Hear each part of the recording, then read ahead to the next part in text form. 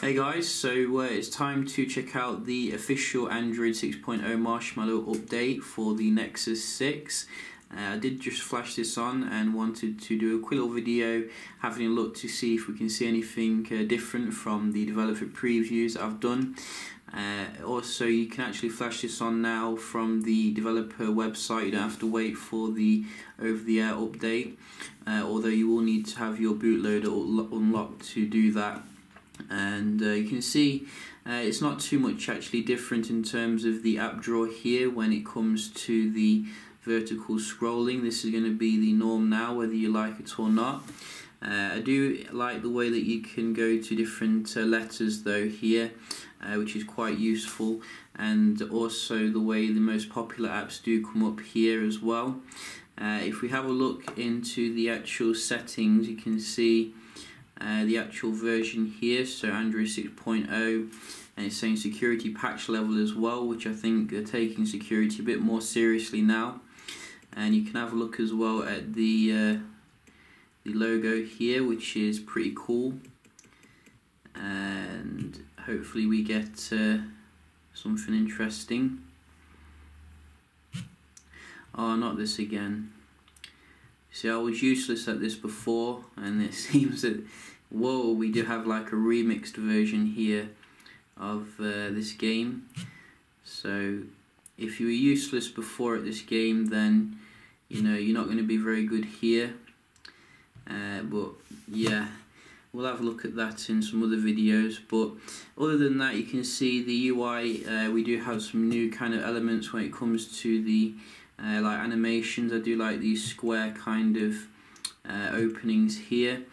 Some of the biggest changes with Android Marshmallow is the Google on tap feature. So basically now when you're on a website or something, so like you're browsing the news or technology news, you can basically hold down the home button here, and then you can get fine-tuned information about whatever you're viewing.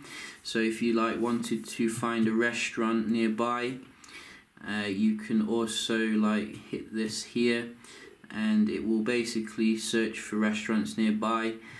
Pretty awesome feature, you know, a lot of scope there for development, I think, and I think that's one of the main pretty cool features. If you do it from the home screen, you can see that it doesn't actually come up with anything, so definitely scope there for improvement of it.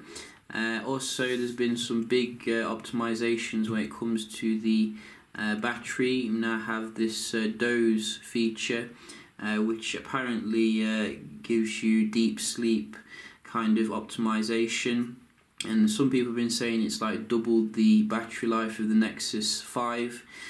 So that is pretty awesome. You can see we do have some settings here for optimization, and you can see each one here whether you want to optimize them or not, which is good.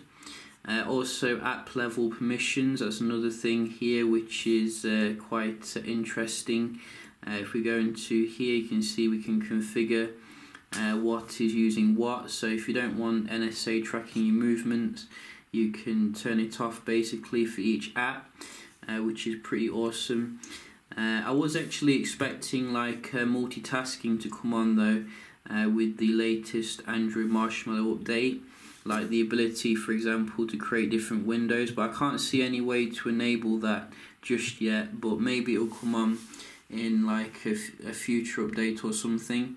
In terms of the like essentials here, like those who are interested in the wallpapers, you can see I do have this wallpaper on here, but I don't think there's been many kind of different wallpapers included here. You can see we do have some new ones, but these are basically on the developer preview anyway, so I think that Google could definitely add some more wallpapers here for a bit more customization.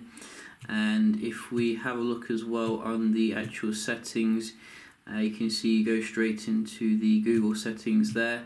But if you look into the actual main settings, you can see things are quite similar to before. Really, I can't see too much in the way of massive different settings. You do get memory optimization, sound and notification, quite intricate there. I think as well you can choose your different sound profiles a little bit easier maybe than Lollipop, which kind of messed it up if you ask me. Let's have a look at the lock screen. You can see they've changed like the dialer button, no more quick access to that. Instead you have like a microphone now, and you can click that to do a quick Google Now search, or obviously go into the camera here. So I think the camera UI will be pretty much the same. I don't think there's going to be too much in the way of differences here.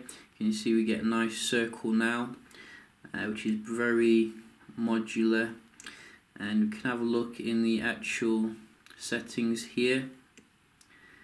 So you can see we do get UHD support still, and quite a few different camera options, but not huge changes really. What's this? Photo sphere, we've always had that, so not massive changes here I don't think in terms of the camera.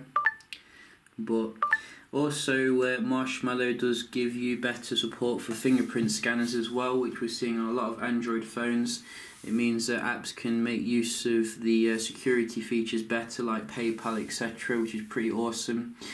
There's also some other kind of optimizations, etc., which I may have covered on other videos, which are quite good. So, you know, I think if you've got a Nexus 5 in particular here, you definitely want to get this on your device to prolong the life of the battery. I'm obviously going to be checking the battery life on the Nexus 6, see how it's improved, and then I will report back. But so far it looks like a nice clean update here. You know, I think there's still room for improvement though when it comes to using the big screen, and hopefully other manufacturers won't take, you know, really long to push it out on the devices. A bit worrying about what Motorola was saying about not updating some older devices. That's a bit lame if you ask me. Hopefully they will listen to fan feedback and do that. So yeah, just a quick little look here at the official Android Marshmallow update. If I get time I'll probably look at it on Nexus 5 as well. Yeah, hope you enjoyed the video, and if you did, don't forget to leave a like, and I'll see you in the next one.